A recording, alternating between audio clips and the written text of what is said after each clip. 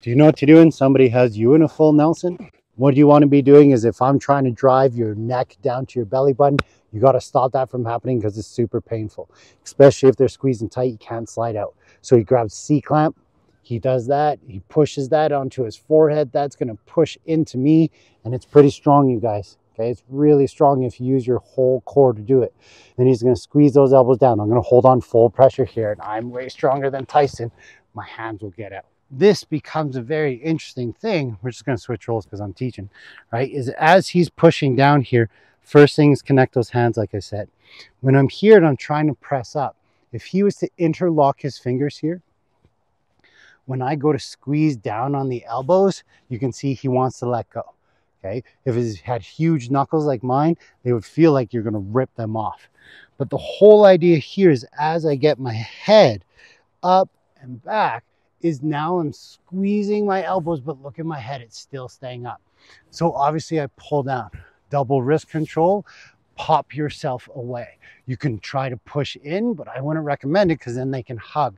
I want to get his hands separated so I can get away from here, turn and face, and it's ready to go.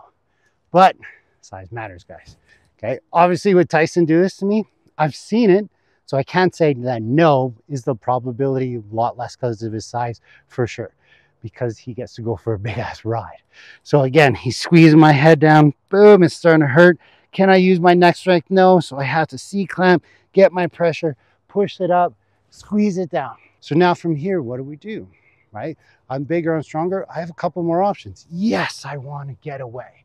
Yes, I want to find wrist control, maybe press down, maybe a little hip bump back, right? But I just never want their hands collecting again. So my fight should be to disengage. But I also have an option to step behind, okay? I'm not a big fan of always stepping behind. I'm not a fan of it. But the reason why is, as you've seen there, even in slow-mo, my foot got caught. I'm on one foot for a while. So if I can find a perfect motion, fantastic. If I'm bigger and stronger, I just pick up both legs. Tyson's going for a ride. Just give him a chuck, right? So what are we doing again? He's pushed my head down. I stop down by going up. I go up, I squeeze down. I open it up. I add in the old elbow karate chop. He's down to the ground. We are good, right? I don't care. You do whatever you want, right? Some guys, or what I used to teach was like, okay, we're down here, C-clamp, head up, boom, elbows down nice. Fake this elbow, go for this elbow, maybe you'll get that elbow. But the thing is, against a wrestler, if he tucks his head in tight to me, right? See, he wants to grab, don't grab yet, right? He keeps the head in, I can't do that. Then if he's defending that and I'm worried about this, now he's gonna grab, and now I gotta be doing all my bear hug defense. What are we trying to build though? Is we're building that first instinct of what?